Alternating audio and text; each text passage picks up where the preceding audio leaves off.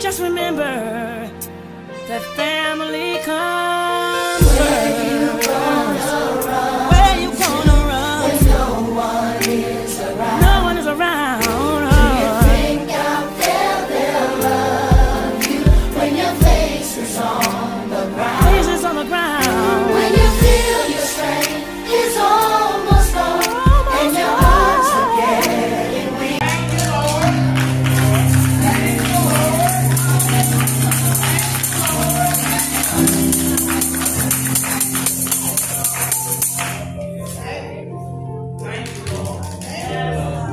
Thank you that we're more than conquerors.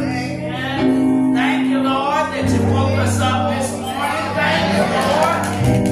You started us on our way. Thank you, Lord. We got food to eat, clothes on our back, reasonable portion of health and strength. Thank you, Lord. We got the right to go. Thank you, Lord. We're feeling better. Thank you, Lord. Thank you, Lord. Every round goes higher and higher. Thank you, Lord. I was broke, but now I'm not. Thank you,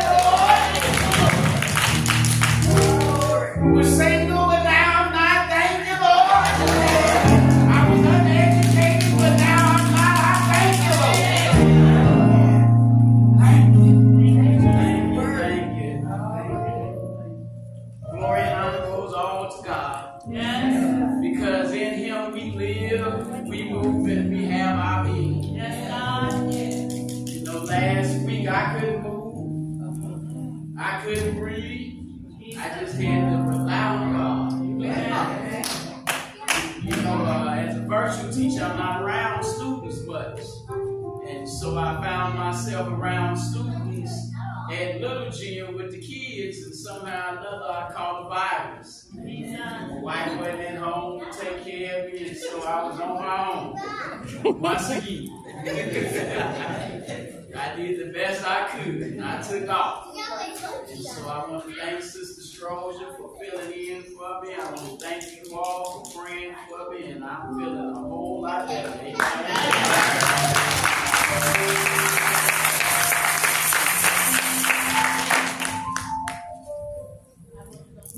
And so I went on Thursday, and I got my flu shot. And then they say, well, you can come in for your shingles and the other one. I said, I ain't doing that yet. I ain't going to do that yet, but I am going to go. Amen. We want to be in prayer for Pastor Mills. Pastor Mills lost his brother. And so we want to be in prayer for him. And then also we want to be in prayer for Reverend Dr. Donald Reed. They funeralized his daughter, Christian, on Friday.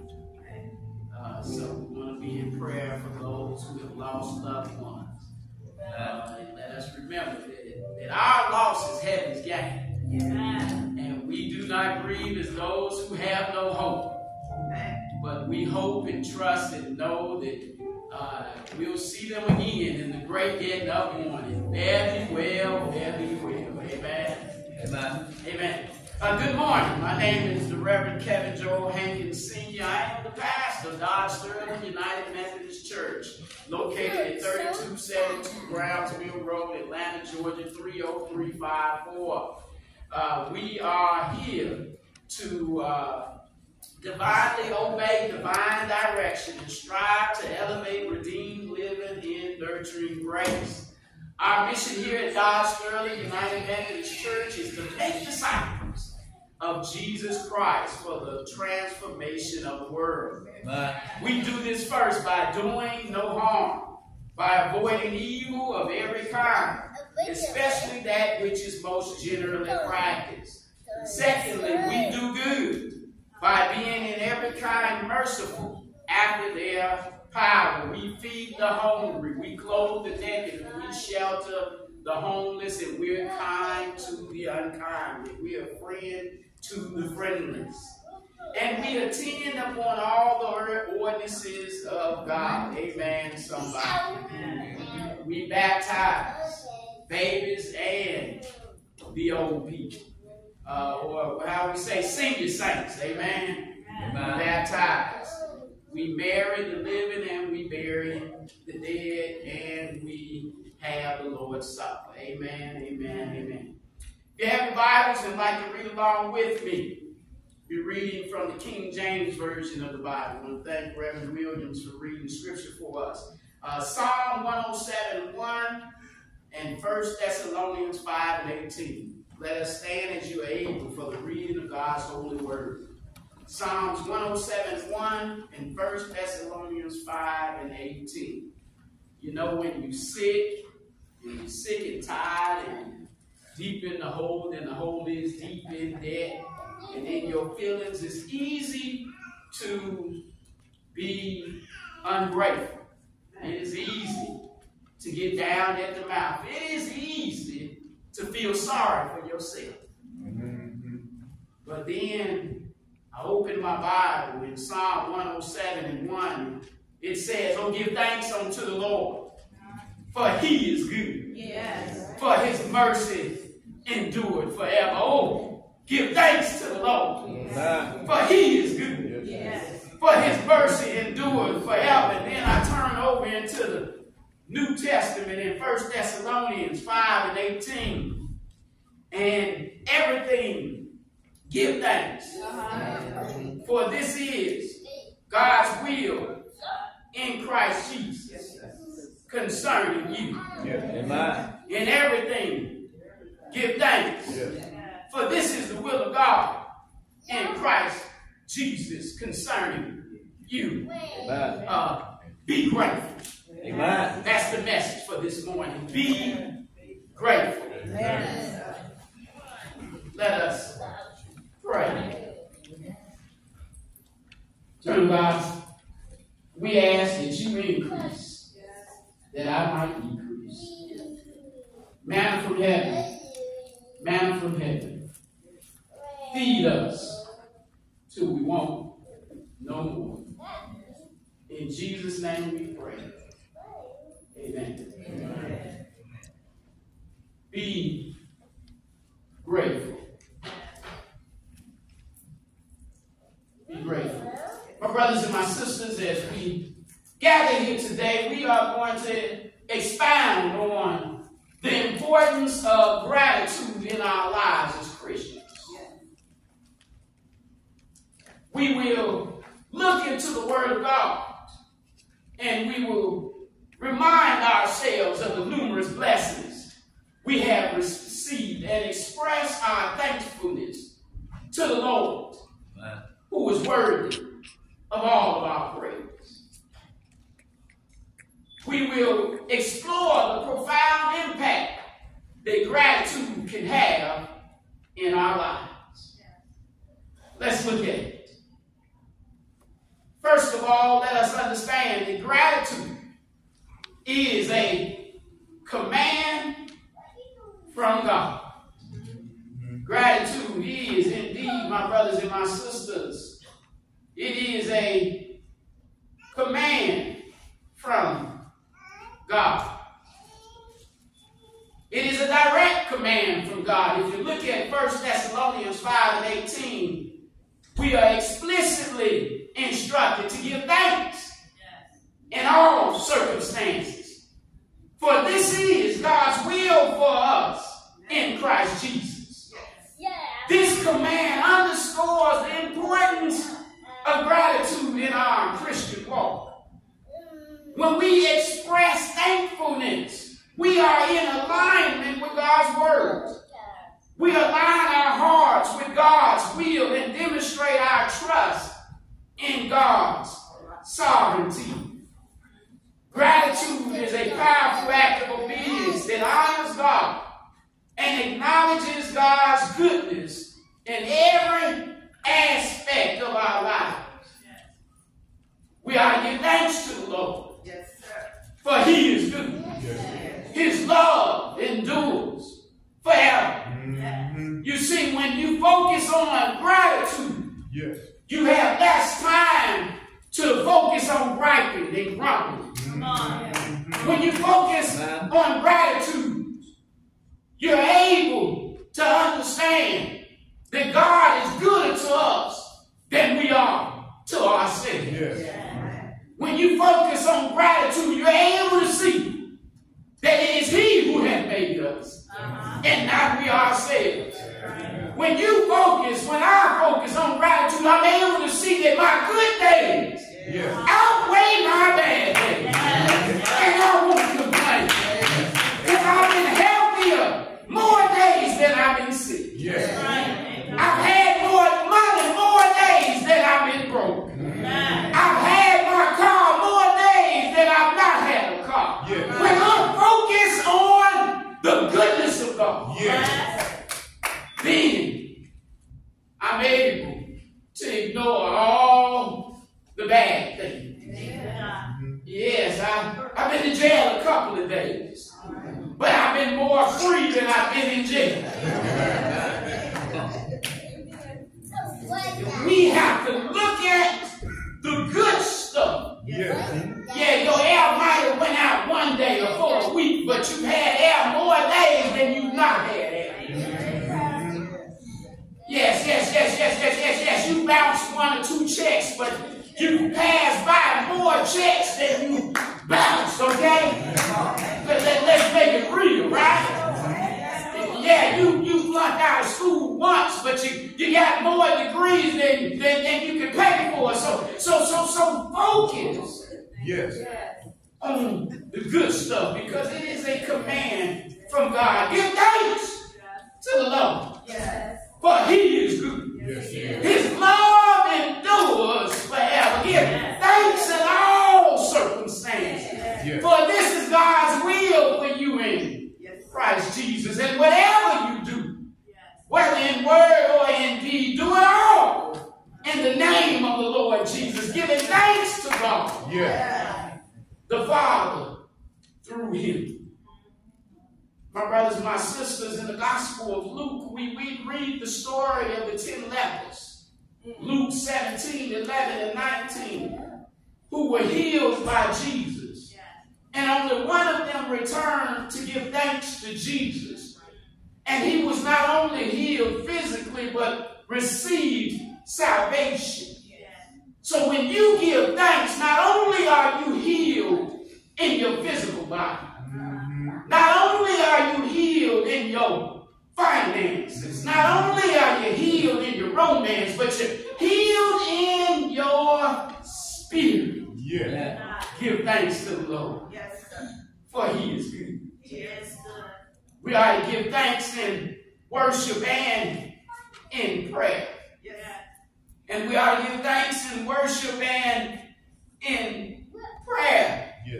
Because it is He who has made us, and not we ourselves. We are the sheep of His pasture.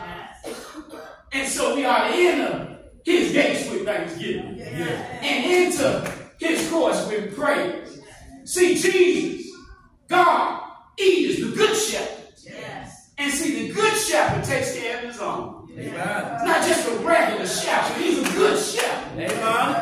And so He looks out for you. He protects us from danger seen and unseen. You know, that tree that fell in your house, but it didn't fall on your house. You know, that tree that fell on your street, but it fell after you left the house, so you were able to go to work. And so you were able to pay your mortgage one more time. Pay your rent one more time. Pay your car note one more time.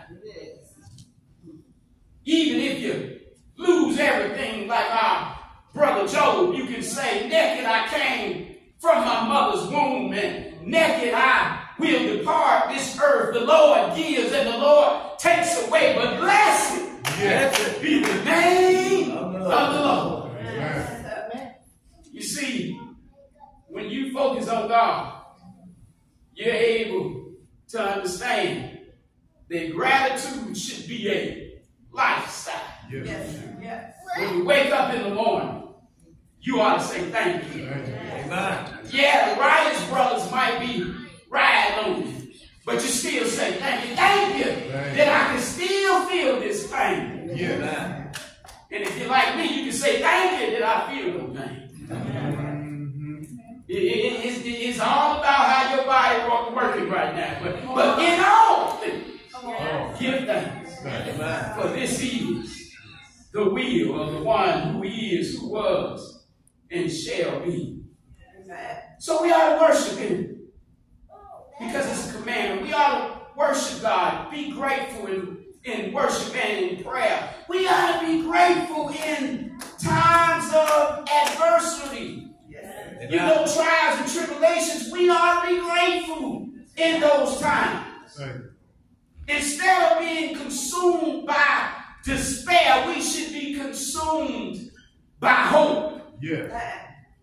We should be able to find strength in being grateful and knowing that the same God that was there for Abraham, Isaac, and Jacob is the same God that's here for us. You know, as I reflect on our election season, you know, there was a time when we couldn't vote. We used to have to take a test to vote. Wouldn't let us vote. I know y'all wasn't there. I wasn't there either, but that's how it was for black folks. Come on. And then they would intimidate the folks and tell them, if you go down there to vote, I'm going to take your job away from you. That's why it's important for us to have our own jobs and our own industries, and we don't have to worry about being scared to go do what we want to do. We won't have to worry about marching and everything because we have our own industry. We should have our own hairlines, and we should have our own nail shops and all of that. And we ought to be on both ends. We ought to be the suppliers and the users. We ought to have international trade. That's what God has commanded us to do. That we ought to take control of the whole world as Christians. So we ought to be grateful in times of adversity, trials and tribulations, because if we reflect back on where we came from when we couldn't vote, when only white landowners could vote, when only white men and black men could vote, and then now women can vote. Reflect back on the fact that we've never had a female president, but now we got a contender, a real contender. We ought to be grateful. That God is still in the blessed peace. Despite all that we've gone through. The Bible says in James chapter 1 verses 2 through 4, consider it pure joy, my brothers and sisters, whenever you face trials of many kinds, because you know that the testing of your faith produces perseverance. It's going to be some good coming out. Yes, it is. Amen. Remember, tough times don't last, but tough people do. Amen. And if we don't give up, we shall reap if we faint not. Amen. The Bible tells us in 2 Corinthians 4:16 and 18, therefore we do not lose heart. Though outwardly we are wasting away, yet inwardly we are being renewed day by day. Amen. Romans 8:28 tells us, and we know that in all things God works for the good of those who love him and who have been called according to his purpose. If it ain't working out for you, are you called according to his purpose? Are you walking in his will? Are you doing what God told you to do? Bible tells us, study to show ourselves approved, workmen of God, needing not be ashamed, rightly dividing the word of truth. Amen. So we show gratitude because it is a command of God. We show gratitude in worship and in prayer. We show gratitude in adversity. Yes, sir. We show gratitude in our relationships, in our daily life. We ought to be grateful for our family. Yes. Yes, I know we don't have the best family. Some of us, we got dysfunctional families, a lot of us, but we ought to be grateful we were born in that family because we either know what to do or what not to do. Come on. I knew that I was not to be an alcoholic if I wanted a good life for myself. I knew that I did not want to have a bunch of kids if I wanted a good life for myself. We learned what not to do. I knew I didn't want to be hooked on crack, cocaine, or heroin. That was in my family. And so you give thanks in your relationship. You know, some people have good mothers and fathers, though, so you got to give thanks for them. And if you had bad ones, give thanks for them as well. Thank them that they showed you what not to do. Thank them that they showed you to stay out of jail. Come on. We ought to give thanks to God the Father for everything. In the name of our Lord Jesus Christ. Philippians 1:3, Paul told them, I thank my God every time I remember you. Every time I think about James Teddy Hankins Jr., my father, I thank God for him. He was alcoholic, but he always told me he loved me. And as he taught me to tell my children that. They're like, my dad crazy, but I love you. That's what matters the most. Thank God for my grandmother, Gertie Hankins, who, even though she had an 8th grade education, knew to send me to school. And then when I joined Upward Bound, she didn't make me stop.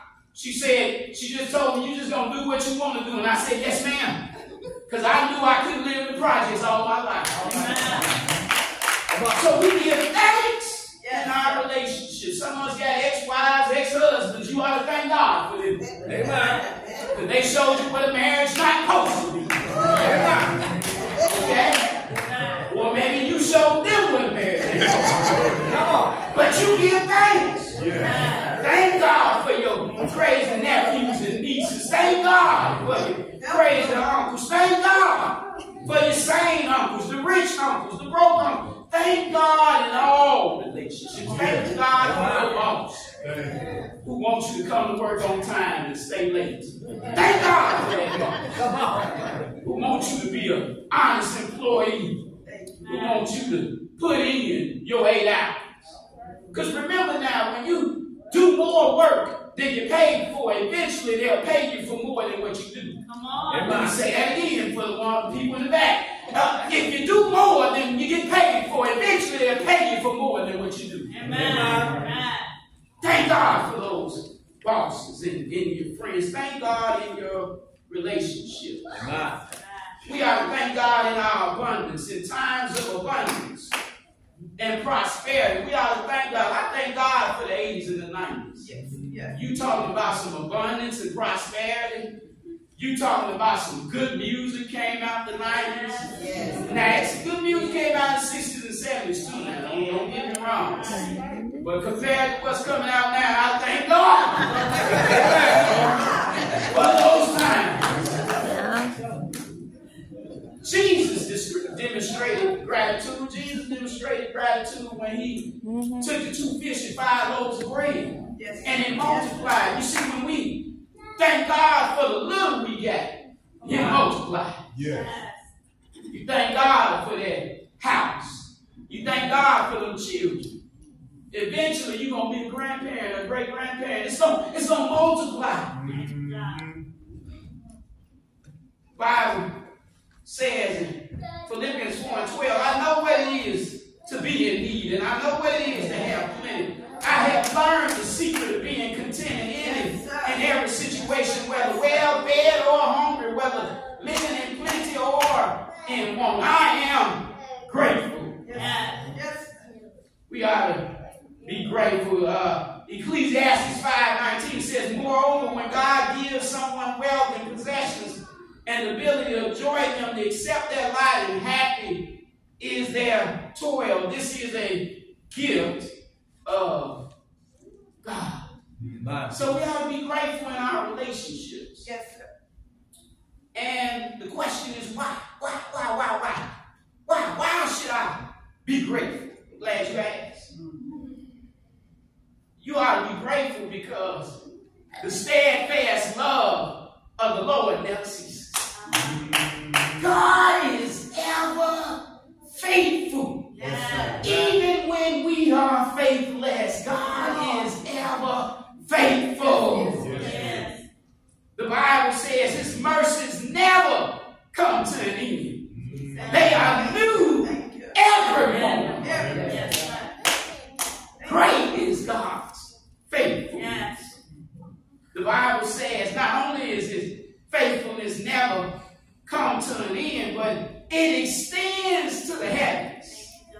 and it endures forever.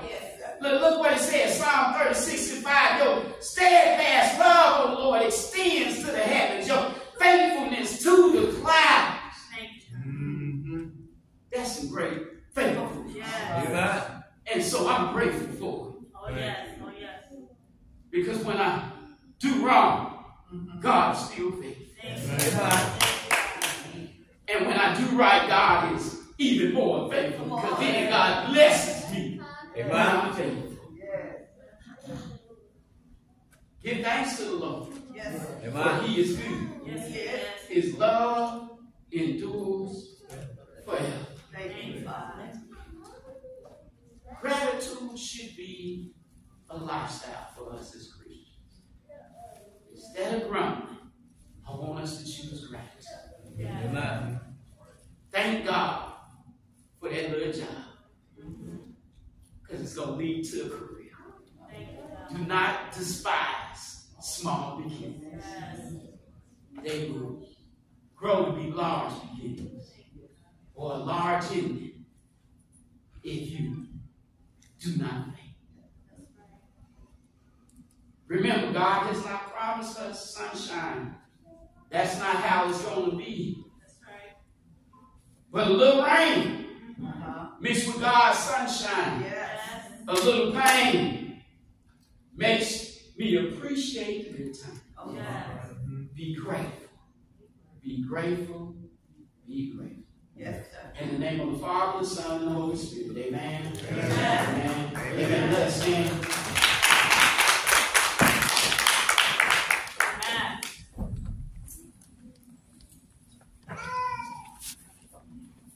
Friends, let us remember that gratitude is not just a feeling, but it is a command. When we cultivate a heart of thankfulness in all areas of our lives, we honor the Lord and experience God's presence in profound ways. In the midst of all you're going through, when you say thank you, it makes you feel so much better. So when that pain hits you, say thank you. When they send their bill, say thank you. Because you got it. You got it. Don't go to Starbucks this week. Don't go to McDonald's or Burger King. You got it. It's how you spend it. Operation Hope will help you get your finances together. Dave Ramsey, Baby Steps, will help you get your finances together. Because that be the major issue with most of us. We need some discipline in our finances. And when we get disciplined in our finances, and get disciplined in our relationships, get disciplined in our lives, then things start changing around. What the Bible say, write the vision and the plan. Everybody get the same 24 hours. What are we doing with it? What are we doing with it? Let us do well with it. Let us be grateful. Gratitude journey. Everybody should have one. Every morning. Thank God. When we start shifting our focus, our lives will change. Doors of the church now open. Won't you come? Give your heart to God and your hands to the preacher. Won't you come? Won't you come? He'll give you a brand new life. And life abundantly.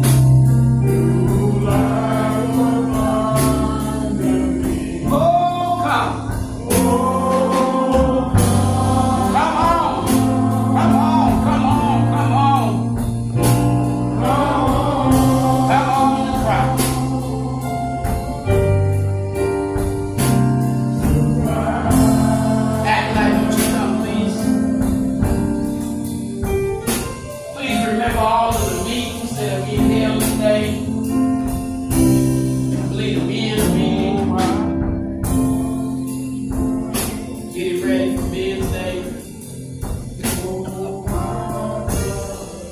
prayer for anybody that's still traveling that may be back safely. Amen. Oh, be in prayer for our landscaper, lawn person. He had been transported to the hospital on Tuesday after while he was cutting grass. Be in prayer for him. Amen.